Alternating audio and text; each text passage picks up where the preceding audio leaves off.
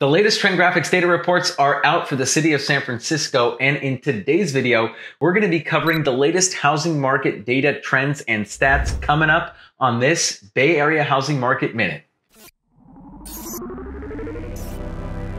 For all you data and stats nerds out there, you have come to the right channel. In today's video, we're going to be covering all of the latest data reports for the city of San Francisco. But before we get into the data and before we get into the numbers, if you're a home buyer in today's marketplace and you're looking for a comprehensive data set to assist you with your home buying decision making, you can text the word data plus the zip code or the area or the neighborhood that you're looking in, and we will get that data sent straight to your inbox. And if you're a home seller in today's marketplace and you're looking for a data set that's going to help you decide, well, it's now a good time to sell my home. Is it the right time to sell, or should I wait until the spring? And what should I price my property at? What is the right pricing strategy? All of that and more in the data set when you text the word data plus your property address to the number down below, and we'll get that sent straight to your inbox.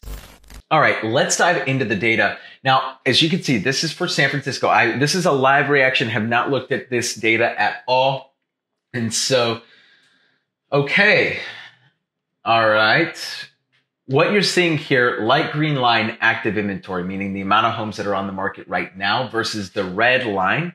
That's an amount of homes that have gone pending or under contract this month. And so we're looking at light green, what it looks like. So a couple of observations right away. Number one, inventory levels have jumped pretty significantly the last 2 months. I mean, we're talking 20% from the average of 800. I mean, it was very steady at 800 for 10 months. And then boom, in September, we saw that sharp surge in inventory levels versus pending sales have stayed relatively the same. We haven't seen a huge spike or dip in pending sales, except for maybe August, where we got that slight dip in pendings. But right now, things seem to be pretty normal on the pending side of things versus earlier this year. So what's really changed are the inventory levels. More about that in a second. Let's continue. Let's move on. Now, here's some interesting stuff for us. Wow. Okay, so even though we're seeing all of those additional homes on the market, the average home is still selling for 9% above list price. Now, this could be a couple of things. Number one, agents underpricing properties on purpose. So that's definitely part of it, and I believe that to be true. The other thing as well is we're seeing the average days on market at 27. So to me, this is the classic tale of the haves and the have-nots. And this is exactly what's going on in the San Francisco market right now. How do I know? I have many agents who work in San Francisco, and I'm hearing the same thing from them every single day. Oh my God, offers are due tomorrow, offers are due next week. And so what doesn't add up are the conditions based on the data, and then the conditions that agents are facing in real time here in San Francisco. And so here's what's happening. We have the movers, and we have the ones that aren't moving. The movers are the best homes on the best streets that have upgrades, that are nicely refinished, or for whatever reason have a lot of appeal. And then we have all the homes that are just kind of like meh, or even the homes that need a lot of work, need a lot of repairs. And so this subset of homes, the best homes, are still selling with 3 to 5 to maybe even 10 plus offers. Those are the ones that are driving the sales to list price ratio, because those are the ones that are constantly moving. They're churning.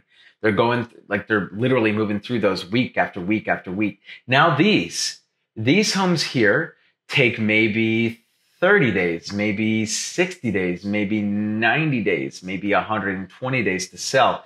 That's bringing up the overall days on market average. But these homes right here are still flying off the shelf like hotcakes. And so it's the haves and the maybes, and then the have-nots, which are the homes that are definitely not selling right now. And in this kind of market, we can see all three segments still very clearly move in their distinct manners. What's interesting too is this is a seller's market. Even though it may not feel like it, this is still a seller's market.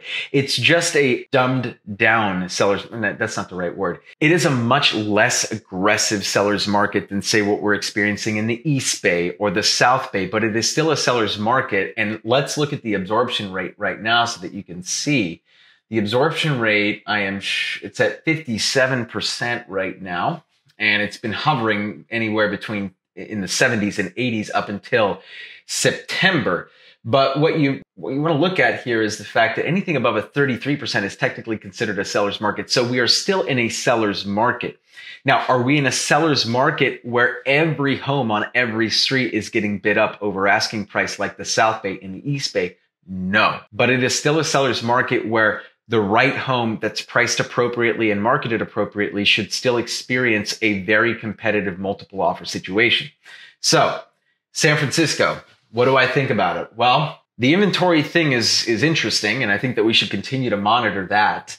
I definitely don't think that it is necessarily a situation where like buyers are going to benefit greatly from it, perhaps a little bit, but not too much. Now, if we start to see the inventory levels get closer to like that 1,200 to 1,400 level mark where they were at last year's fall, then yes, we can absolutely expect to see a more buyer-friendly environment. But right now, let me tell you, the boots on the ground are telling me one thing. They're telling me, Danny, it's hard out here.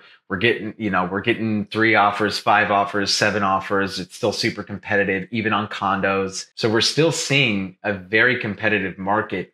Even in this less aggressive market, it's still not a buyer's market. It's still not a buyer's market. So let's continue to monitor the inventory levels.